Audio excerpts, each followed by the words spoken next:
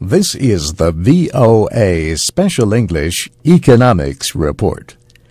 Computer maker Hewlett-Packard announced this week that the chairwoman of its board of directors will resign in January. How Patricia Dunn came to be forced out after less than 2 years is a complex story. It involves Hewlett-Packard's use of investigators who gained private telephone records of board members and reporters.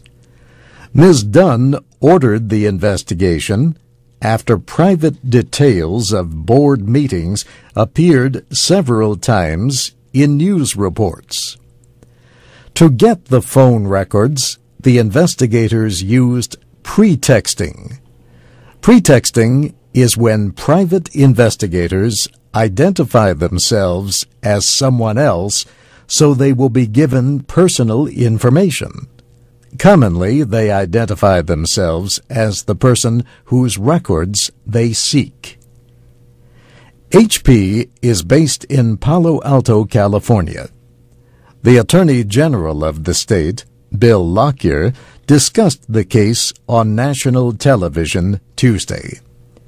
He said there is enough evidence to bring criminal charges against people inside and outside the company. Federal officials are also investigating the case. Patricia Dunn and the man appointed to replace her, HP Chief Executive Officer Mark Hurd, have apologized for the methods used. She says the investigation was necessary, but that it went beyond what we understood.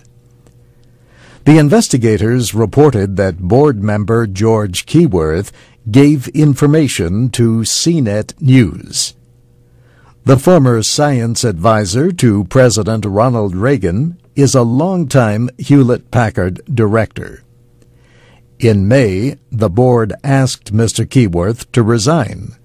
He refused, but his friend, board member Thomas Perkins, resigned in protest over the company's actions.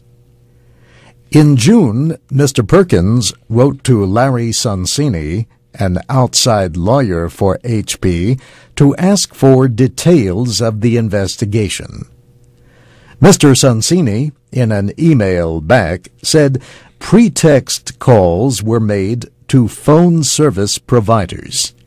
But he said the process appeared within legal limits. Some members of Congress are now calling for federal laws against pretexting.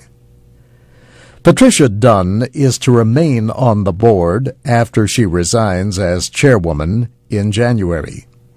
She replaced Carly Fiorina, who in February of last year was forced to resign as chairwoman and HP's chief executive.